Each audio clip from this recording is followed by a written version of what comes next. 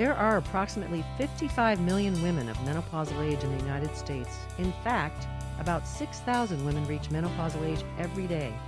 You're listening to ReachMD, the channel for medical professionals. Welcome. I'm Nurse Practitioner Mimi Secor, your host, and with me today is my special guest, Nurse Practitioner Barbara Dehn, popularly known as Nurse Barb on ABC television. Barb Dehn is a nurse practitioner at Women Physicians in Silicon Valley in California, and also a guest lecturer at Stanford University. Barb also recently published a new book, The Hot Guide to a Cool, Sexy Menopause. Nurse Barb, welcome to ReachMD. Oh, Mimi, it's a pleasure to talk with you today. It's great. They're very exciting.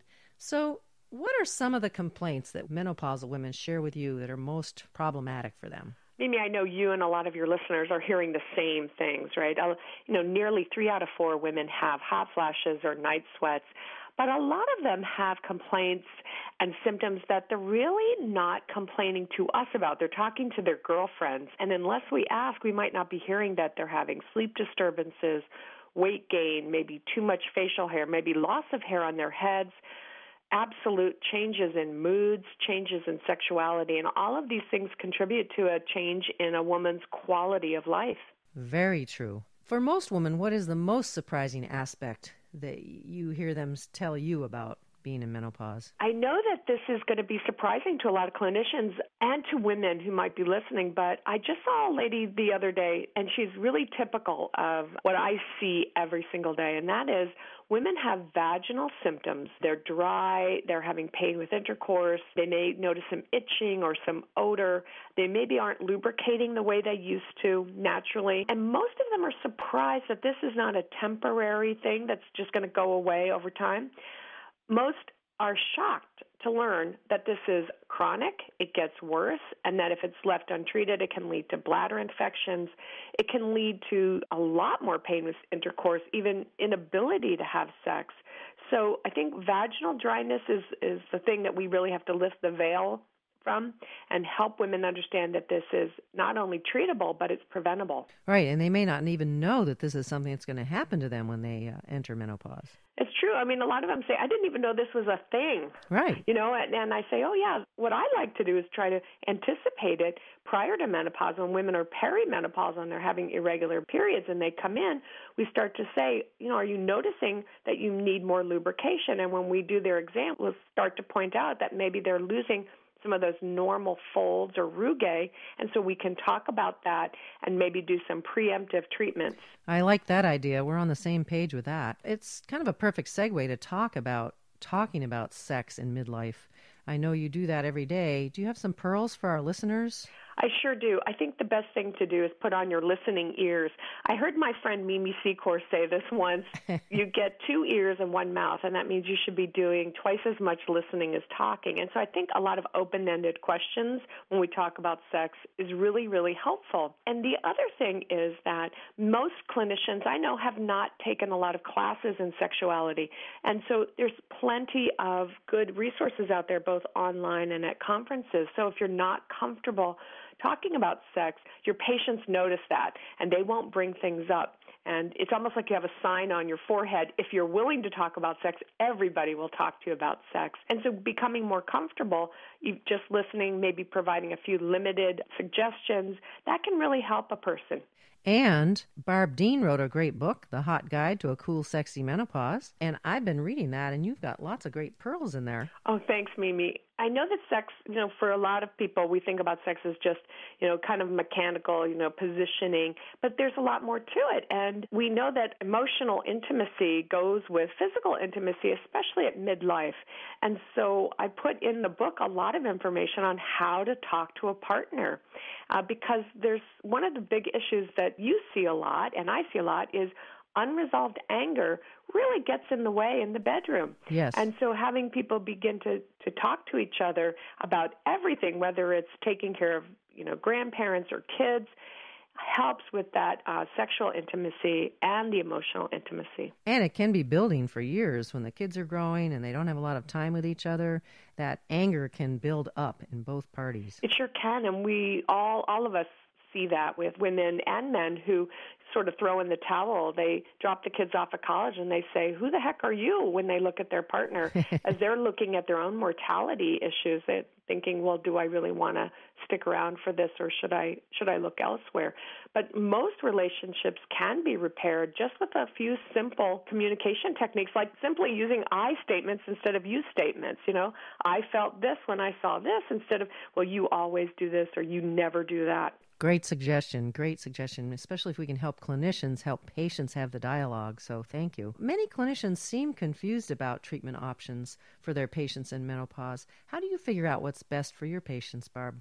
Well, I think it goes back to the basics that we all learned in school, and that is start with a complete history and physical. As I tell my students at Stanford, put on your CSI detective hat and figure out what this person might or might not be at risk for, and then you can determine their treatment options.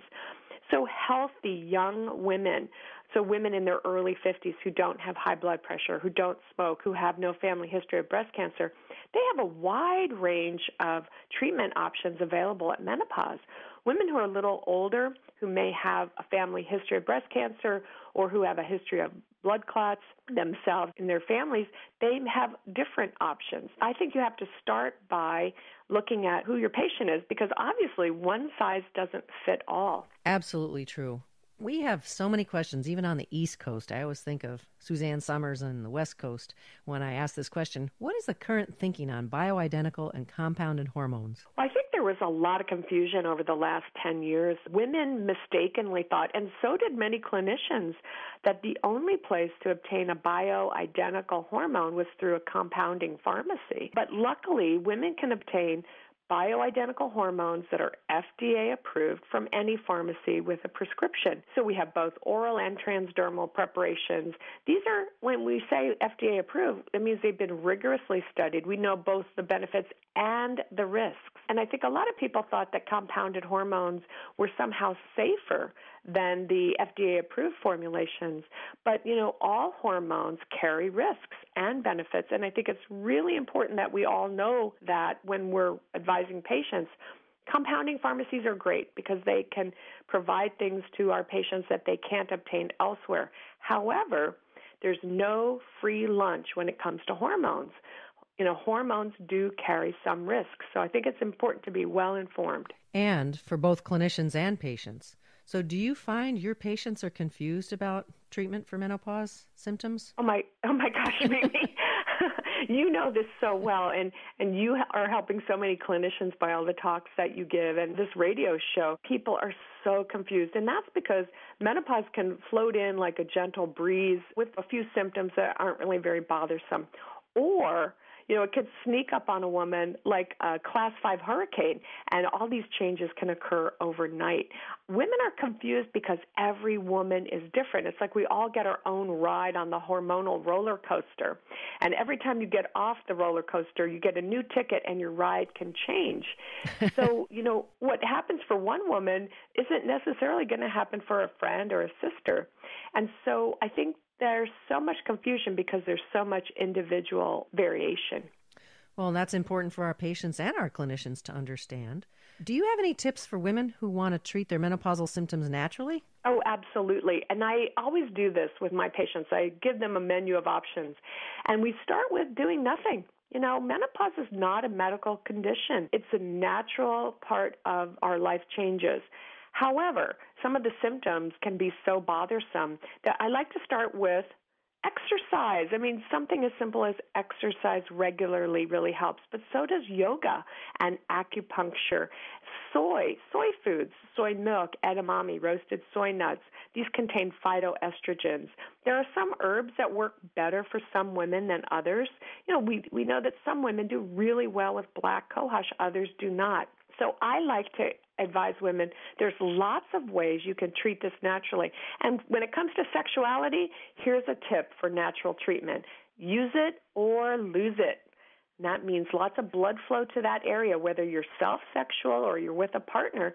That will help keep everything feeling a lot better. Right on. So that's good homework for everybody, even our listeners, our clinician listeners. I like that.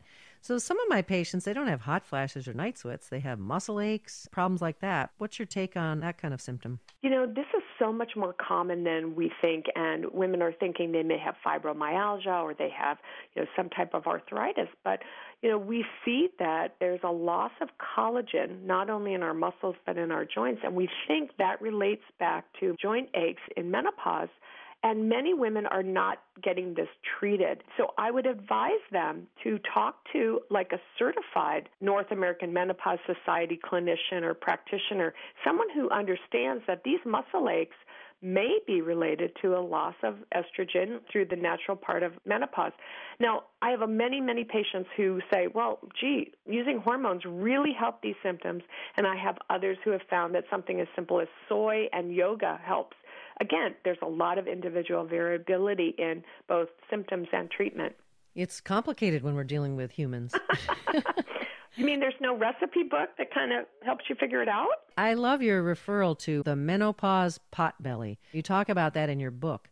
And women, all of our patients that are menopausal seem to be battling the bulge. What are some of your pearls to help clinicians and patients with their menopause potbelly? Well, first of all, it does happen overnight. All of a sudden, all this weight goes right to your middle.